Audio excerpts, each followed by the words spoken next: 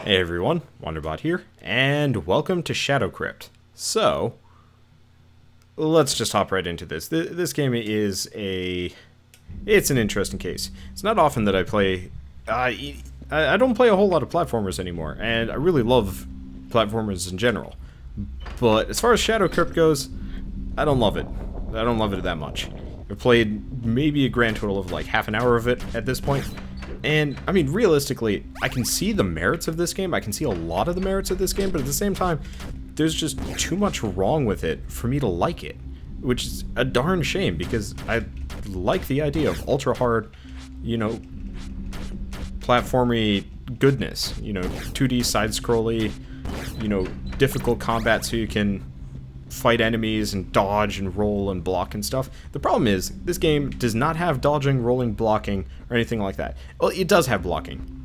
Correction. It has blocking. I just have no idea how to get it working. Oh hey, Paladin Blade. Sweet. So this game features randomly upgradable equipment. It features like some level of cool tactical combat. We don't want the broadsword. It's not as good as a Paladin sword and Gothic Blade. Now, if you notice, I'm actually walking forward right now, but only temporarily, and it's like twitching. I'm not doing that. That's just either my controller or something. I have no idea. But I'm not touching any of my keyboard, mouse, or whatever. No idea how that happens. No idea why. Very frustrating. And we get another spear. So, the way the game works is left, right on the controller, up, down, down you can crouch. I love the animation. Like, there's actually secondary animation from the crouching. This game is obviously done by somebody who knows how to animate a character sprite and make like a really nice looking one. But, I mean, it's smooth. The animation is nice and smooth. The jumping works. But, we're getting close to the part that makes me rage a little bit. And luckily I've actually been doing very well this run, which is pretty good for me. And I guess this is one of those games where practice makes perfect. If you don't practice and if you don't have a fair amount of luck, you're gonna have a horrible time playing this game. Now, first and foremost, if you notice, you only have here we go. You only have six health. And there's no way of recovering it normally. You have to pick up hearts from enemies, which sucks. Okay, now you can get more as you go along from enemies, or sometimes chests. Now, if you notice, the skeleton is just kind of messing my day up. And he's dead. Okay, beautiful. And Silver Blade, probably comparable to what we've got. This is actually almost the farthest I've ever made it. I've killed him once, but if you notice when fighting him, sword strikes did not knock him back, did not stun him at all. He just came in, kept swinging, whereas when he hits me, it not only hurts me a sizable portion, but also stuns me a little bit. My knockbacks were pitiable at best, and at this point I have 2 hearts left. Here's the next part that makes me very angry. We've got a skeleton archer. It's shooting an unending torrent of arrows. Let's wait a little bit for him to finish off, because, okay, so the way the controls work, X, attack, Y, shield, or throw spear, B, jump, A does nothing as far as I can tell. So let's switch to the spear. And you can jump over his arrows, which is good, and it's probably the best way to deal with it, because I've actually gotten close to that guy before. I've never landed in the spikes. I don't know what happens when I do that. Oh, whoops. That's not the button for switching weapons. Now, unfortunately, we only have a limited number of spears, which kind of sucks. And you don't get many of them when you pick up new ones, which also sucks. But, he's back. And this time, you only have 2 health to fight him. Now, you can parry, but as far as I can tell, there's no direct benefit to parrying in this game. You really have to time your attacks well? Huh. Well, there we're dead. If you notice, none of my attacks except for the shield bash actually knocked him back. Luckily, we start back here. But if you notice in the little inventory in the top left, our upgraded sword and shield are now gone. And if you notice in the bottom, Oh, that was interesting. In the bottom, we only have 2 lives. So this game is meant to be completed in about half an hour, a little bit less, or maybe more. At least it's completable within that time. Unfortunately, for most people, you're only going to get maybe this far. I am somehow making it past by sheer grace of will, luck, and, I don't know, gusto? I'll also practice. This is definitely one of those where practice makes perfect, but it's to the point where practice makes it unfun and you end up hating it. If you notice, it's another one of these guys. Also, my controller is walking me forward, or the game is, I have no idea. It does that for no real reason. But I'm discovering the best way to fight these guys is just to mash attack and then knock him back as soon as he gets close enough. Unfortunately, he can go after your cankles and kill you. So, very frustrating. And we have 1 life left. So, luckily, we are full health for this. Oh, and we're doing the walk forward thing again. And he's already hit us twice. Like, this game was meant to be inspired by the second Legend of Zelda game.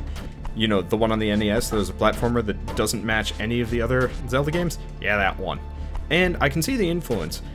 There's a lot of the same level of, like, kind of pseudo-frustrating difficulty. And that's not a bad thing, but you need to have a game with a little bit more control than that.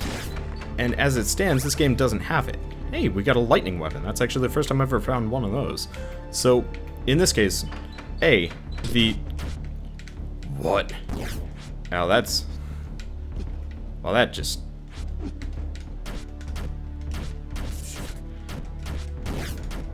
That's just frustrating. And we're dead. And we're permanently dead. So, like if this game had a dodge roll, or slightly more responsive jumps, or parries and stuff, it would work well. But in this case,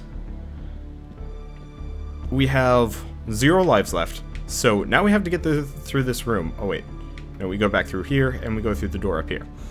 We now have to get through this room without that fancy lightning sword that we had just picked up. And those axes come back. Now, if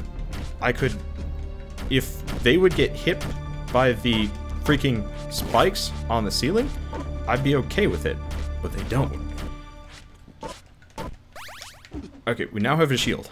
I really don't know what the difference is between the shields. There are no tooltips, but it seems like the upgraded shields generally knock enemies back a fair amount and possibly have a better block rate, which is useful. But it becomes meaningless, and we're dead. And we're dead permanently. I thought the previous one was going to be permanently. Notice it says game over? That's because it really is game over. You run out of lives, there are no checkpoints in this game. There are no do-overs. There's nothing of the sort. You have to go through all of that again. And, I mean, realistically, my surprise at getting as far as I did, you do actually get a hell of a lot better at the game. At least you get more used to the combat scheme to the point where you can get through enemies. That said, let's look at the achievements. There's an achievement for complete the game without ever getting hit and without losing any lives. If this game had a more complicated combat system, I would say that would be attainable. Like a dodge roll system, just a basic dodge roll system, or a block button. Like if you could block in Dark Souls, and you know, you have to either crouch or not because some enemies might stab you in the legs. That would work perfectly, but there's no active block system. Your character just randomly blocks from time to time with no real adequate reason. You could stand there and you think it's like, oh, well, if I'm not attacking, maybe I block. No, that's not how it works either. And you can parry enemies, but it's generally just kind of random. And like it's one of those where the system of the blocks and the parries would be really cool if it was really tight and self-explanatory, and you know, maybe there's a tutorial on how to, you know, perfect the system. But as it stands, it's just mash X and hope for the best, which is kind of a bad way to deal with platformer combat. But the rest of the achievements are like, don't get hit, don't lose any lives, complete the game 3 times in one playthrough, complete the game without throwing any spears, without using any elemental weapons, destroy 10 sorcerers with their deflected spells. I assume you can deflect their spells with a shield. There are a lot of these things, and realistically, you know, alright, fine. Achievements are kind of fun, but they feel out of touch, especially with how frustrating the gameplay is. Let's look at the controls for a second. So, there are keyboard and gamepad controls, both of which are pretty nice.